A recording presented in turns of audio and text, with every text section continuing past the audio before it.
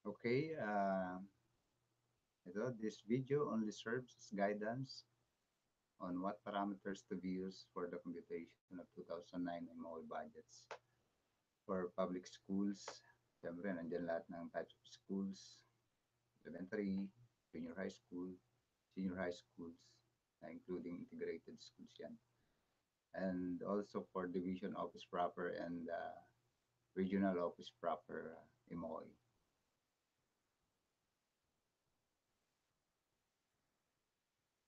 Yan, ito po yung parameters na nakita po ninyo dun sa mga kumalat na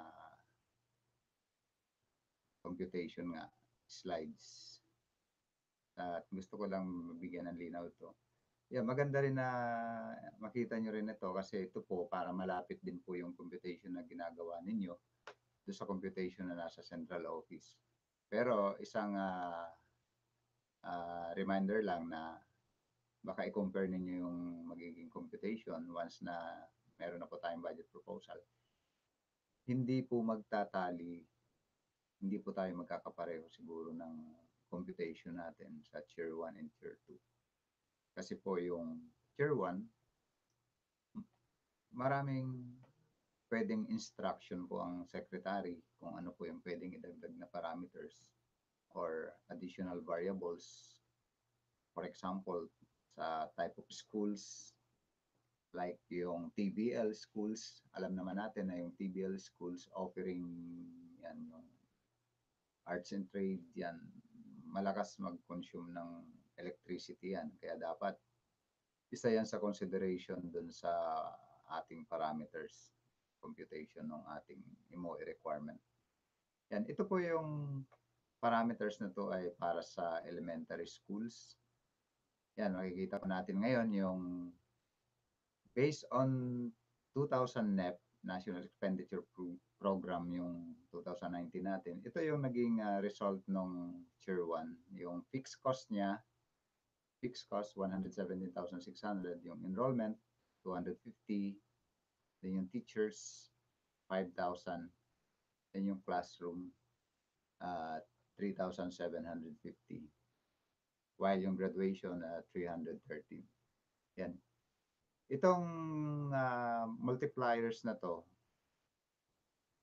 based on these variables including the fixed cost, ito po yung gagamitin natin for Tier 1. Yan, Tier 1. Then, magdadagdag po tayo ng 3% inflation by school yan. At saka yung magiging output ninyo based on computation, itong bungkod din formula, magkakaroon po kayo ng comparison ng previous budget. Yan, whichever is higher. Yan, but for elementary and also for junior high school and senior, siguro junior high school lang. Ganon yung gagawin ninyo once na nakuha po ninyo yung result. Yan, siyempre yung ating basis ng inventory, yung enrollment, hihingi po kayo sa planning office ninyo nung school year 2018-2019. Yun po yung ating actual data ng enrollment. Ganun din, dapat meron ding number of teachers yan, classrooms. At yun po kasi yung gagamitin natin. Yun po yung magiging result ninyo ng Tier 1. Then ngayon, pag nag-propose po kayo ng, kung ito naman po, napansin ninyo dito sa right side, yung proposal, mayroong additional 20%. As a result ng 20% na yan, nagbago yung fixed cost, naging 141, yung 250, naging 300, yung 5,000, naging 6,000, yan, naging 4,500, yung classrooms. Then yung graduation, 376. Yan, pag nag-compute kayo ng nakasama yung 20%, yan, lalagyan nyo rin po ng inflation rate ito. Mayroon din po inflation rate na 3%. Pero ang gagawin ninyo, ang computation mo nang gagawin by school, unahin nyo muna na makuha ninyo yung computation na to. Then, magdagdag kayo ng 3% inflation rate.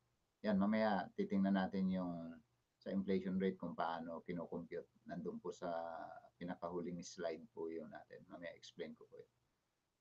Yung ganun lang. Ganun din dito sa tier 1, magdadagdag ko na inflation rate. Oh, ito po yun sa elementary school. Ito naman yung sa junior high school. Except for regional high school, science high school. Iba yung computation natin doon. Yung ganun din, yung junior high school, ganun din. Yung nag-iiba lang tayo dito sa mga multipliers natin, coefficient. Fixed cost, 172,800. Yung enrollment, 480. Yan, teachers, 9,600. Classroom, 7,002. Then graduation, 300. Yun, ganun din po, kukumputin nyo yan based on bongko din. Then after yung result niyan, yung computed bongko din, plus 3% inflation by school din yan. Then mag-whichever is higher din po kayo. Sorry, hindi ko natanggal to elementary. For junior high school lang to. Whichever is higher din kayo sa previous year, 2018 versus yung 2019 rather. 2019 NEP and versus ito. Kasi wala pa tayong JA, kaya ang basis pa natin ay yung NEP, yung for way of comparison. Yan. Yung result nito, compare nito sa NEP. At kung sino po yung mas higher, yun po yung ating gagamitin. Yung katulad po kanina sa explanation ko sa elementary, ganito rin yung gagawin ninyo rito. Plus 20% naman to. Then yung result nito, dagdagan ninyo ng 3% pa rin, inflation rate. O ganun lang. Yan. Kaya total proposal yan, para lang malinaw. Pag ito po yung ginamit ninyo, yung total proposal, yung result nito, minus tier 1 equals tier 2. Yan, yung difference po nitong total proposal less tier 1, yun po yung magiging tier 2 ninyo. Kasi yung tier 1 po natin, nandito po lang po tayo kasi sa level ng NEP 2019. Then nagdagdag lang tayo ng 3% inflation rate. Kaya kung naglagay tayo ng 20% additional, magiging tier 2 na po yan. Kasi medyo malaki po yung impact niyan. At yung pa ikukunin dun sa tinatawag nating fiscal space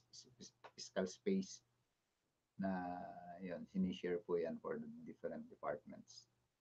Yun, next slide na tayo for senior high schools. Yan. Ito po yung gagamitin niyo sa senior high schools. Yung standalone senior high schools, dadagdagan nyo yan ng 107. Meron kagad siyang fixed cost. For every standalone senior high school, meron siyang 172,800. Then yung enrollment nung standalone na yan, i-multiply nyo sa 1,812. Yun po yung magiging MOE niya.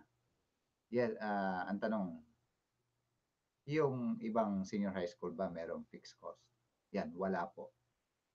Yun yung tinatawag nating mga integrated high school. Meaning meron siyang junior high school at same compound, same school, nandun din po yung senior high school. Kaya isa lang po yung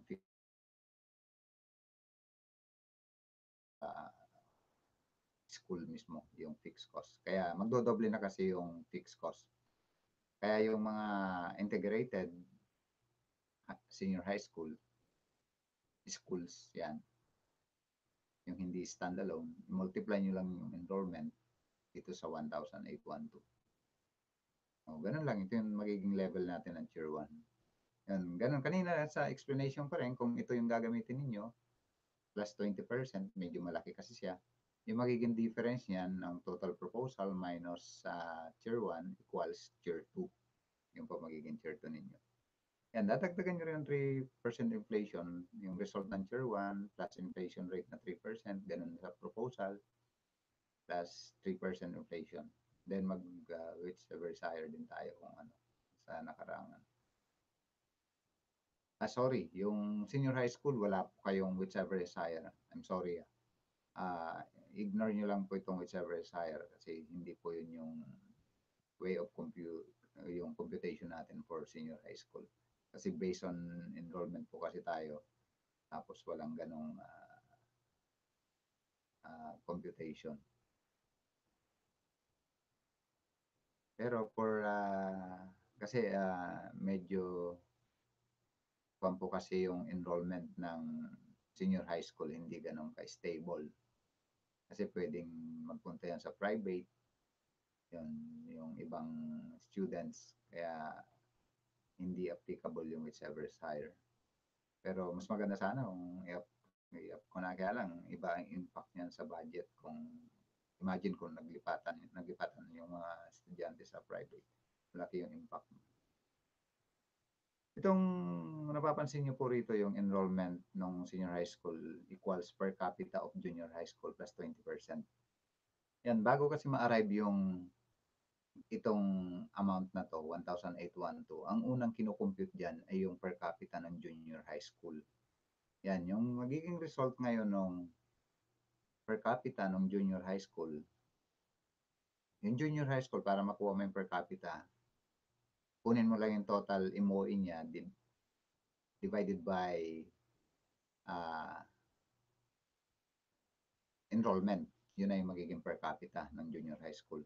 Then, dagdagan mo lang ng 20%, yun yung magiging result nitong 1,812 plus 20%. Kaya yun yung medyo, yung pa natin sa senior high school, dinagdagan ng 20%. Kasi parang mas higher level sa senior high school. Yung ganun lang yung sa senior high school natin. Then, yung sa Regional Science High School, ganito pa rin yung ating computation na ginagamit. Merong fixed cost na 1,150,000. Then, yung enrollment niya, 2,000 per student ka. Sa proposal, lagdagan nyo lang ng 20%. Pag plus 20% kayo. Hindi ko na bago itong dadagdagan nyo ng hindi, pag compute kayo, then dagdagan nyo lang ng 20% yung result nun. Basta ganyan pa rin yung kanya. Magdadagdag lang kayo ng 3%. At the same time, magdadagdag lang kayo ng 3%. Yun. Same siya, parameters, enrollment, fixed cost, plus 20%. At the same time, plus 3% inflation. Yung inflation rate po kasi, yan, dito na tayo. Proceed na tayo sa regional office proper and school division office proper. Yun nga palang, okay. Sorry, mamaya na lang. Punta muna tayo dito para ma-explain natin pagdating natin sa inflation rate. Ito po yung regional office proper MOE. Ito ngayon yung gagamitin natin yung for regional office. Yung fixed cost, 7,920,000. Divisions, number of divisions, 1,320,000. Number of schools, 264 per school. Yan, teachers, 66 pesos. Yung classrooms, 132. Then yung number of staff, meron tayong 12,000. Yan po yung magiging mga variables po natin. Then yung multipliers dito. Then magdagdag din po tayo ng 3% inflation. Then i-compare din niyo sa previous year ninyo na budget kung sino po yung mas malaki. Then, yan. Binibigyan naman natin ng chance kung anong dagdag natin. Kaya mayroon din tayo ditong proposal na kung gusto niyo may dagdag na 20% for each variables, then and fixed cost. Ito yung mga figures niya. Ganon din gagawin ninyo yung results, itong computation na to na 20% less tier 1 equals tier 2. O yun po yung magiging tier 2 ninyo, difference, kasi may plus 20%. Okay, malinaw sa regional office proper. Ito naman sa division, yan, fixed cost, 2 million for every division. Sa school, number of schools, 3,120. Teachers, 1,430. Classrooms, 143. Enrollment, 8. Yan po yung tier 1 level natin. Then, result nito, then add 3% inflation. Kung magdagdag kayo ng 20%, ito naman yung magiging variables natin. Then, dinagdagan natin ng variable dito na staff na 14,400 din. Similar to regional office. Yan, dinagdagan natin mo kasi yung number of staff sa division, kailangan natin madagdagan yung MOE for monitoring purposes.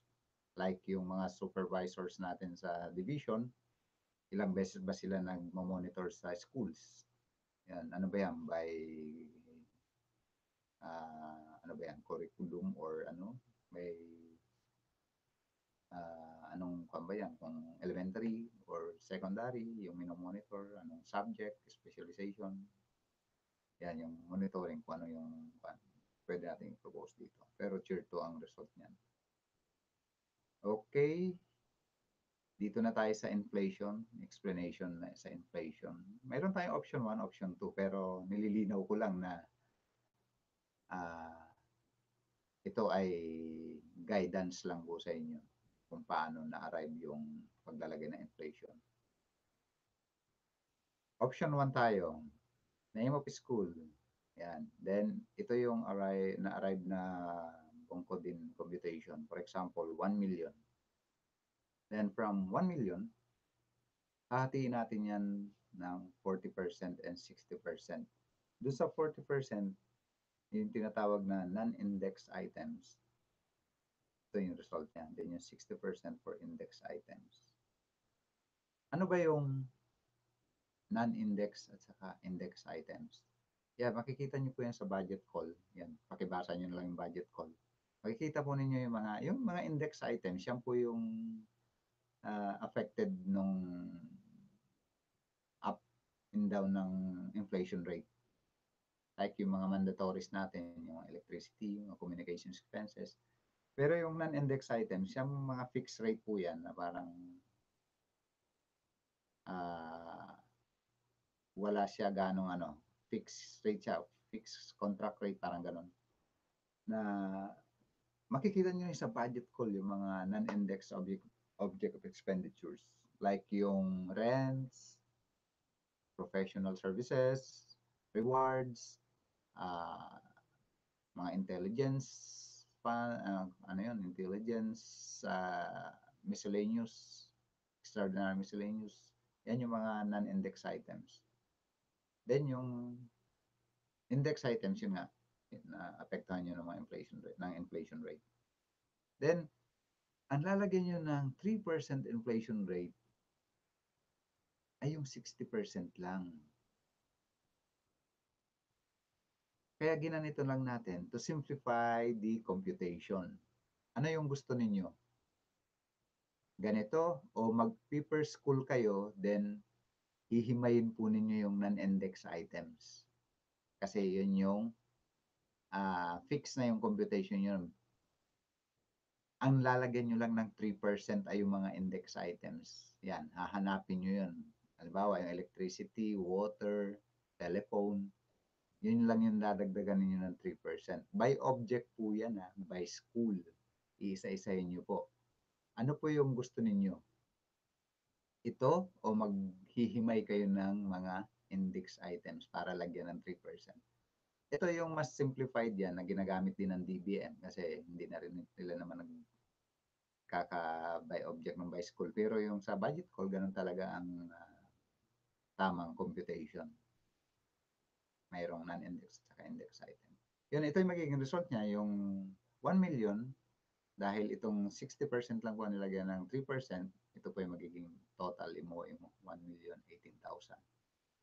Then, pinapakita ko lang dito sa option 2, kung magso-shortcut. Ito po yung shortcut. Yung 1 million mo, dagdagan mo kaagad ng 3%. Kaya ang result niya, 30%. Yung 3%, may 30,000 ka na 3% from 1 million. Dito 18 lang, dito 30. Then, syempre, 30,000. Malaki yung result nito. At simpleng-simpleng gawin to sa computation. Yun. Yun lang po yung yung kaibahan nito. Pero mas tama yung option 1 kasi at least yung 60% yun lang po yung estimate na nilagyan ng 3% for tier 1 level. So kasi malaki yung impact niyan sa kabuuan ng budget. Okay. malinaw siguro yung explanation ko. Sana makatulong po sa inyo itong video na to. Yan, at salamat po. Sana makatulong po itong video na to. Okay, thank you.